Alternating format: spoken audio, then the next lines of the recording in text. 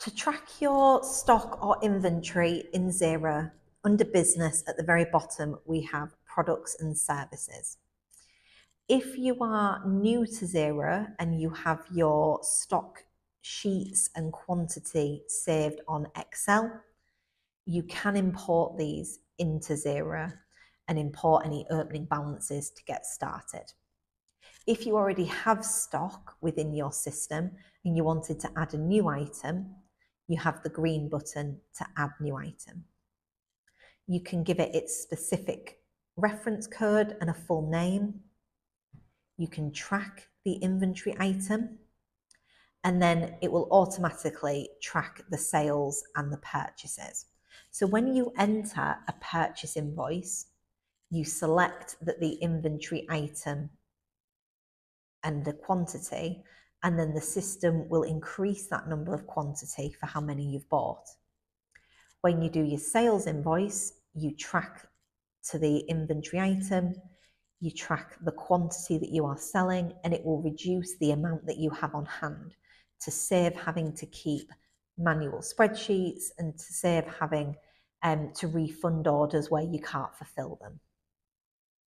You can also, when you're entering your purchases, you can preset the cost that you are buying them at.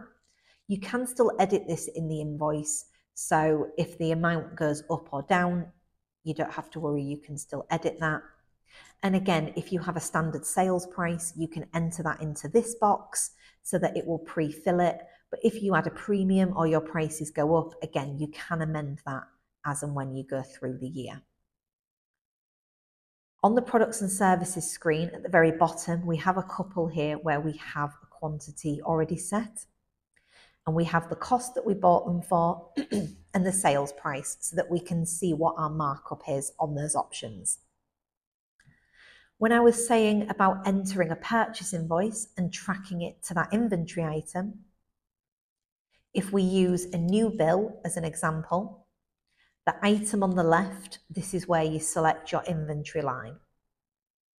And then our quantity, if we have bought 6, that will increase the quantity on hand from 5 that we saw on the previous screen up to 11. When I said about tracking our sales invoices, if we use a new invoice as an example, again, on the left-hand side, we select our item.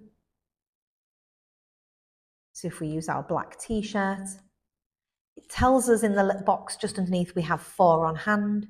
So if we were to be selling 2, it would then reduce that inventory item for us as well.